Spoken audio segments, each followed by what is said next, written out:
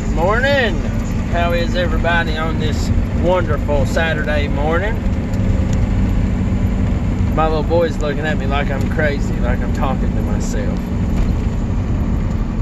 Say hi, Parker. Hi, Parker. Well, me and my son Parker are headed out to our local lake today. It's in the 50s. The last time I was out there, the water temperature was in the high 40s. So we're hoping that we can go out here and find a few fish. So, of course, we got the boat hooked up and we're ready to roll. Now, it did rain yesterday. Sorry for the shake. Driving a 5-speed, gotta change gears. Now, it did rain yesterday, but it was a decently warm rain. So I'm hoping that maybe it ain't cooled the lake back down any. It's probably still muddy, like mud. You know, the last time I was out there, you had maybe very tops 4 inches of visibility. So we're going to see what we can do today, and hopefully my co-pilot is going to catch a big old fish. What do you think, Parker? I think I might catch a bass. A bass? Well, that's what we're fishing for, ain't it? Yeah. Alrighty. Well, y'all stay tuned. We'll see you on the water. Well, we made it to the water. Got my trusty co-pilot with me. Hi. Give me a thumbs up. Yeah. Are we going after big bass today? Yeah. Get the seat now.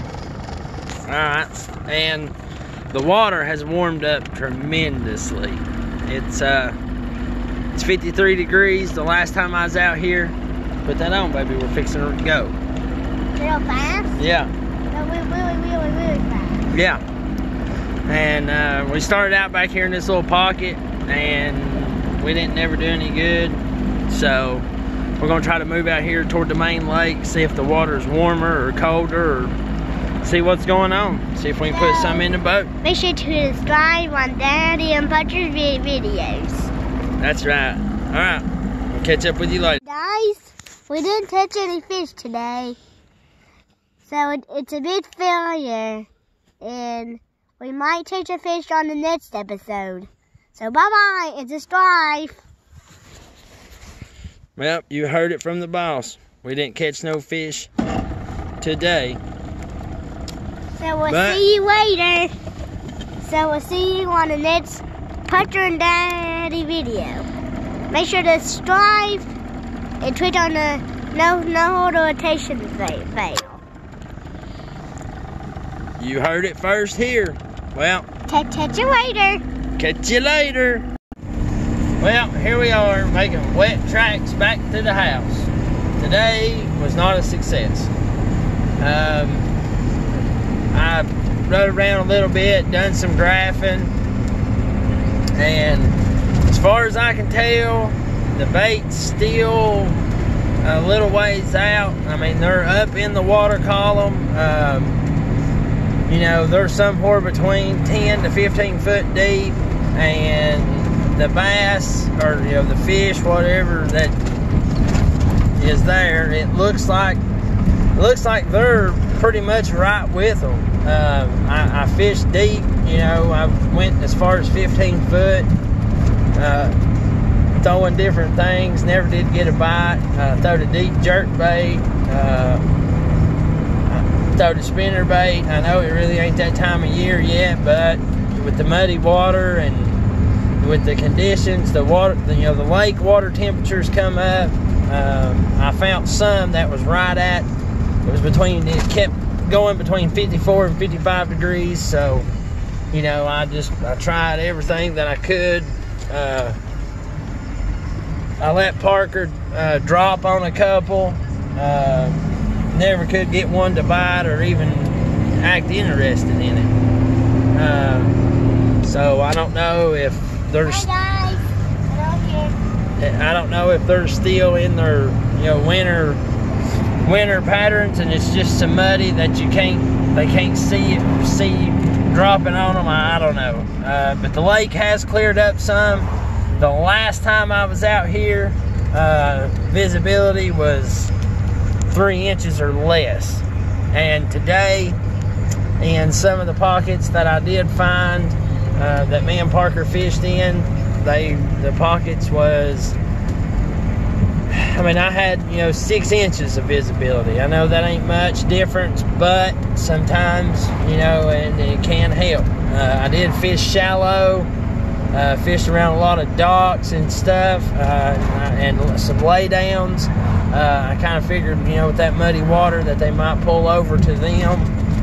That way they can kind of have a sense of direction. I throwed a lot of water displacement baits, and I never could get nothing to commit. You know, I mean, I tried everything.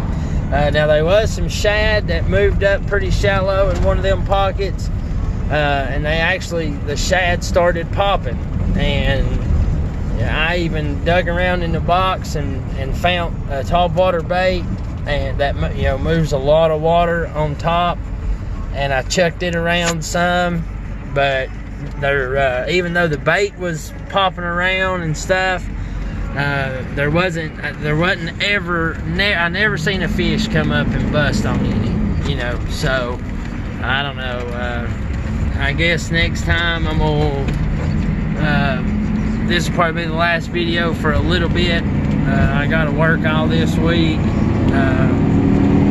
and hopefully it's supposed to be pretty all week, and then it's supposed to turn, you know, rainy and a little colder this weekend. Well, next weekend, because today's Saturday. But hopefully this, you know, warm front, sun coming in and coming out and stuff like that, hopefully it'll, you know, get them into that. Maybe they'll start their spring transition, and if they do, hopefully I can get out here and get on a couple. But the main thing about today is that Parker had a good time. Hi. Did you have fun, buddy? Yeah. Huh? Yeah. Yeah. We'll see you in a couple days or so. We'll see you on the next Dan Roddy and Buddy episode. Bye-bye. Well, y'all, you know, subscribe, hit the like button, give me some comments on what you think. If you live in East Tennessee and you're fishing these muddy reservoirs, if you've got any, you know, tips and stuff, or questions that I might be able to answer. I ain't been fishing, you know, hardcore except for the past couple of years, so I mean, I've still got a lot of learning to do. But you know, you can't learn sitting at the house on the couch, and that's how come every chance I get, you know, I try to get out here on the water, and I fish in different, you know, I try to fish in all kinds of scenarios. You know, if there's a cold front moving in, it's real pretty, but if a cold front's coming in, I get out here trying to find out what the fish are, you know, what they're trying to do before that cold front does hit. If a cold front moves in through the week, it gets kind of cold, and then it starts warming back up on the weekends. You know, I get out here and I try to find out what they're doing after that. I mean, I've got a lot to learn, and you know, this year, hopefully, if everything works out, me and my partner, Aaron, the guy that